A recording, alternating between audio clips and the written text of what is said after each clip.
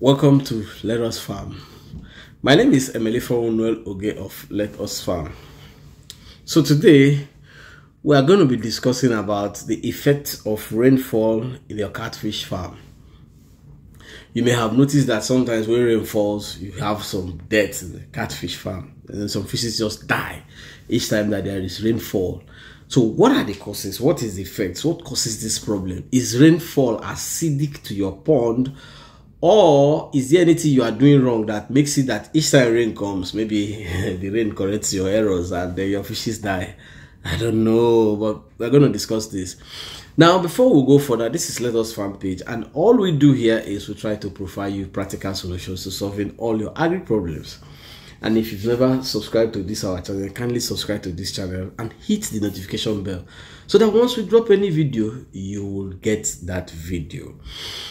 And if you are having challenges in your farm, simply do a 2 to 3 minutes video of this challenge. Kindly do this video when you are feeding your fishes.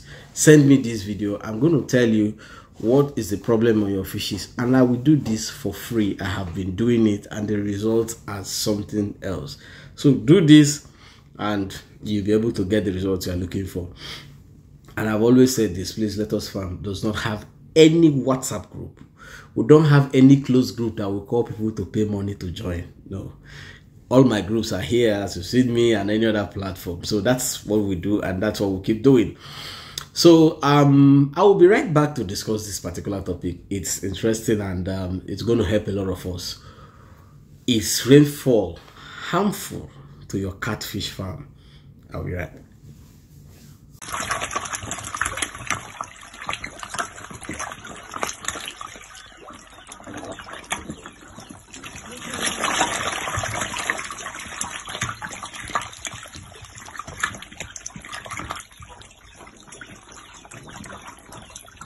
Welcome back. Yeah, rainfall, it's natural rain from the skies, from the heaven, from God, from everywhere. You know, it's a natural occurrence that we see. You see rain, you see downpours coming. There are many scientific theories of how rain actually comes, but that's not what we're discussing. So what we're discussing today is the effects of rainfall in your farm, your catfish farm. Now, some of us may have had incidents or issues that sometimes when there are rainfalls, you actually experience some death in your catfish farm.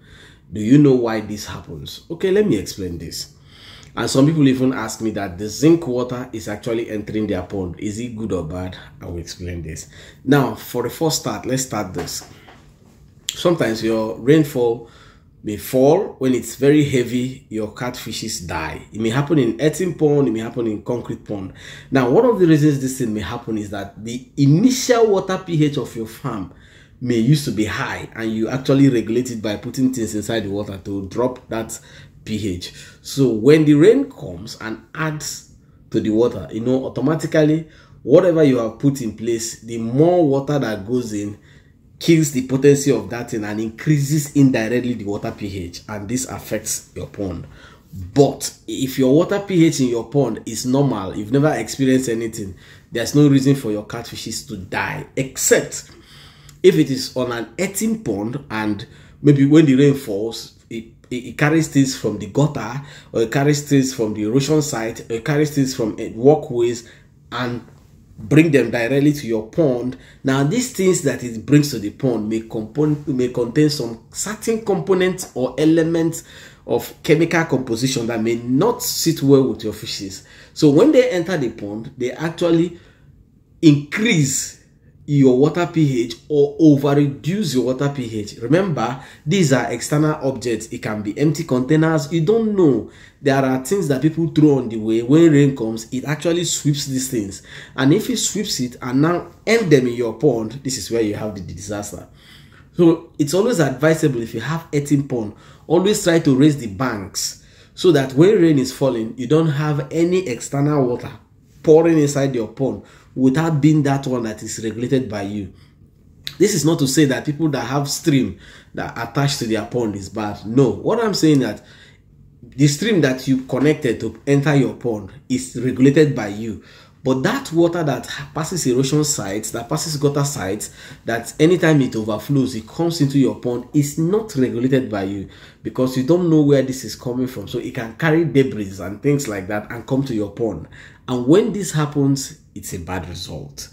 The reason why I decided to explain this long is that, I may say the short one, you may not really understand why the longer one happens.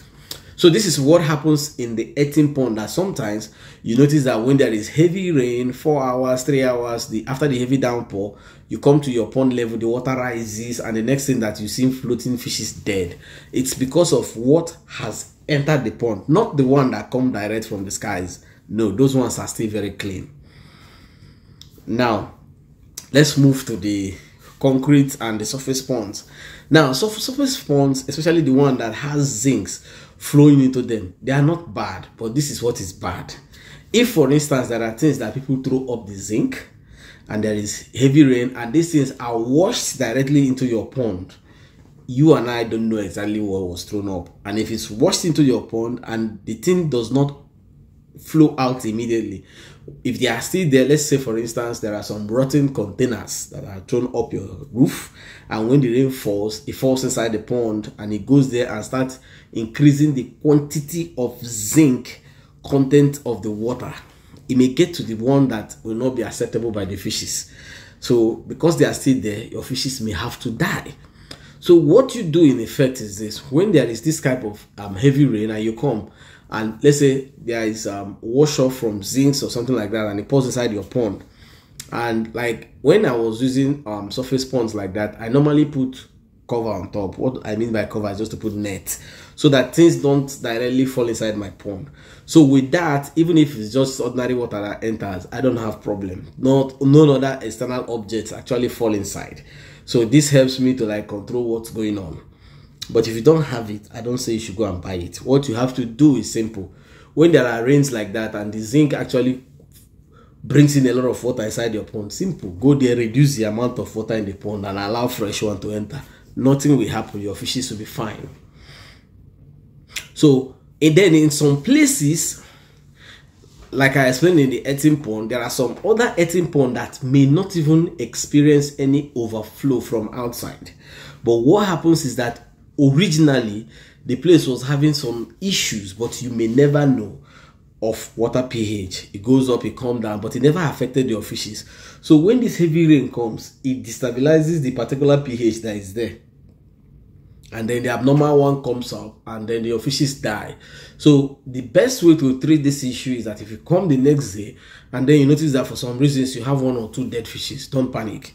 What you do immediately is pump out all the water and pump in fresh water. Once you do that, it's going to stabilize, because it means that that heavy rain that actually came and destabilized the water pH of that particular spot. I don't want us to misunderstand this, so I will be so glad if you are not getting me very well, just use the comment section so that I will explain more. So this issue is also applicable to people using tanks, rubber plastics for pond and everything like that. Your rainwater has no problem going inside your pond. No. What has the problem going inside your pond is the materials that may be carried along while the rainwater falls.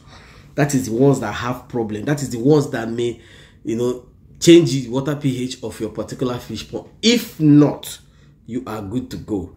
So, in essence, heavy rainfall is not the reason why you have problem, but what this heavy rainfall brings to your pond is what may give you problem. And if for some reasons these particular issues are not resolved and you're having more issues on them, then use the comment section and tell me exactly what are the issues, and I assure you I'll be able to tell you what you will do to come out of the issue. If you don't understand what I have tried to explain about the rainwater and how it affects your farm, please use the comment section and I promise you I'm going to explain it to you. And if for some reasons your fishes are still dying after everything and you don't know what to do, use the comment section. Just do a video of what is going on and send it to me. I'll be able to give you a good answer that will help you out. Until I come your way next time, my name is Emily from Oge of Lettuce Farm. Keep farming. It's a way of life.